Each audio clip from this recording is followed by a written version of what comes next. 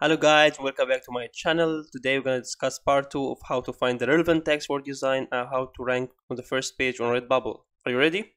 Let's go!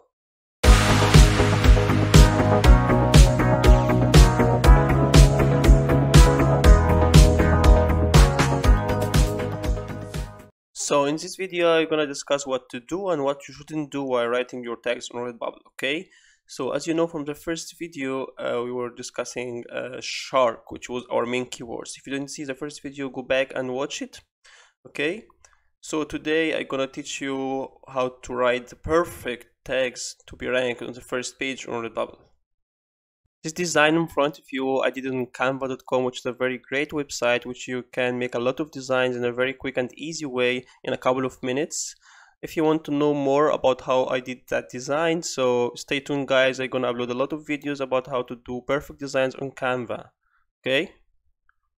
Okay, let's go back to our design. So first thing first, don't write any tags that's not related to our design. If you look at my tags, there is nothing not related, everything is related to my design. Second point, use from 15 plus relevant words to your design. So a lot of people say you just put 15, and also here if you see tags are how your audience find your work, use 15 relevant tags per upload. But the reality is you can just upload till 50 tags. I don't recommend you to just put 10 or 5 tags or 50. You can just be in between. I like to be between 15 and 25. 15 tags if I didn't find a lot of tags. I go to 20 or 25 if I found relevant tags, okay? So all of my tags here are relevant to my design. That's why I put them. Next point, don't use so long sentences in your tags, guys. You don't want to look like spammy, because I think I saw a lot of people who put a lot of sentence and a lot of words together, and that's very bad and that's very spammy to Redbubble. And if Redbubble just catches them, they're gonna ban their account, and we don't want to be like that. It's enough 1, 2, 3 words and then comma and then go to the next tag, okay? Next point, don't use words which has a trademark. You have always to check the trademark and the copyrights. So I will put 3 trademark checker website down below in the description, so check them guys, because it's very important to check all of your copyrights and trademarks for all your designs. So please focus, because the next 3 points are the main points for my video. First one, which is write your Redbubble shop name in the text, so your customer may return back to buy your designs. As you see, my shop name is Artifice and I put my name here, so maybe the customer will tell anyone or his family, or he will return back and put Artifice designs and he will find me, okay? Second, write your type, color, style of your design as a keyword. Like, for example, typography, pattern, retro vintage, blue, summer, cartoon. As you can see here, I want to describe everything in my design here in the tags. Okay, so I converted everything, not only just the word, also the color, the way, the design, everything in my text, like blue shark. So I didn't just write shark. So in Redbubble, if you write blue alone and then shark alone, it's better to write blue shark, because anyone search for blue, Redbubble will always make him find you. Everyone search for shark, you will be found from these tags. So it's better to combine them together, like blue shark. Ocean is related, okay? Fish. What else? Summer, because I think this is a summer, for a summer t-shirt. It's very nice for a summer t-shirt, okay? What else? Cartoon, which is a kind of cartoon. You can see that. Retro vintage. As you can see with this background, it's called retro vintage. And for example, if you have a pattern or typography, so you can just put like that, because some people just search about shark retro vintage and you don't want to miss them, right? Shark kids.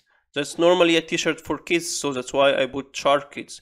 Banana shark, I just found that in the last video, which is always the shark looks like banana, you know, and I've just found that very nice and very funny, because there was a trending on banana shark. It was just like 200 related searches, and I can easily rank on these trends.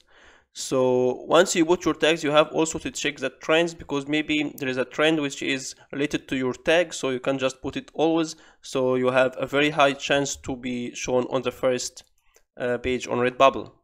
And now we reached the last point, which is the most important point, which is the ninja tip, which I want to share with you guys, that a lot of people don't realize that, but it's very important and can bring you a lot of sales. Okay, so let's go back to Redbubble, search, and for example we search for shark. Shark is a very wide. Okay, of course we can cross niche, we can put shark with something else like shark lava, fishing, shark crafts, tiger shark. Of course we can cross niche and make these results much more lower, so better for the competition.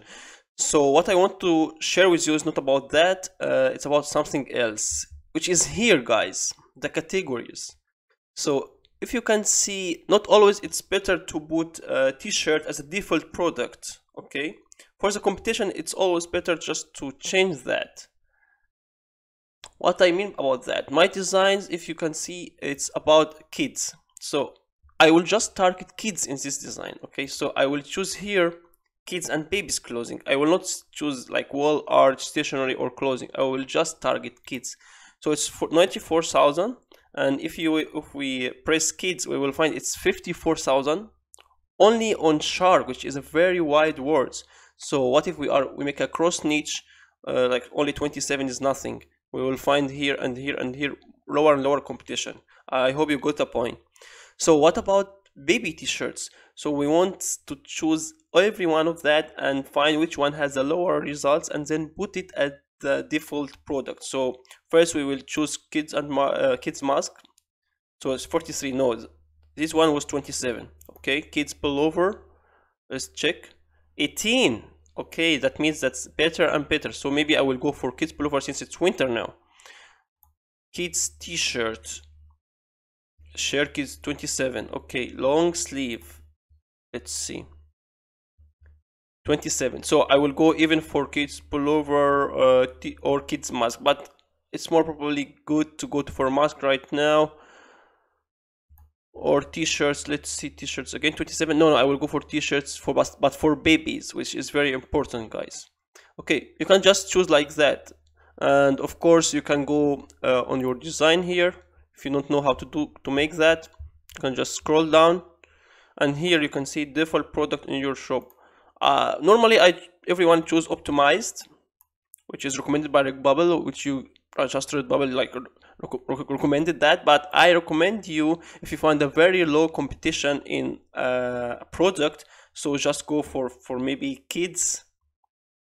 You know, you can write kids and you can choose kid mask, kids pullover. For example, I will choose kids clothes, and it will be shown only to kids clothes since my design is related to kids. And this is the ninja tip, guys, because really that's has a lot of difference with me, and it's not always good, but sometime when you have a specific niche and has specific audience, like I think that's more for kids, you know. So someone who are searching for their kids, it's better they will find that in the kids section or kids category. So I recommend you do like that. I hope you guys enjoyed my second video. Next video gonna be more about designing, a lot of design on Canva, and how to put your title and description also, because we didn't speak about title and description, and that's very important for the SEO and to be ranked also on Google, not only on Redbubble. We're gonna discuss about that later, but for now I want to thank you. Please subscribe, like, and comments down below if you have any question, and see you in the next video.